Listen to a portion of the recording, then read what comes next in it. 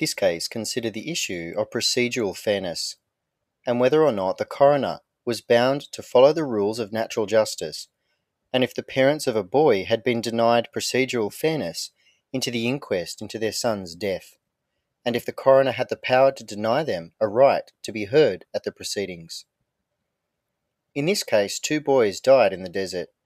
one from a gunshot wound, and the other boy died from thirst. An inquest was held into the circumstances surrounding the boy's death,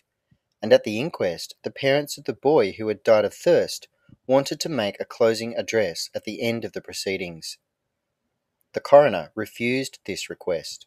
but the parents of the boy brought proceedings insisting that they had been denied procedural fairness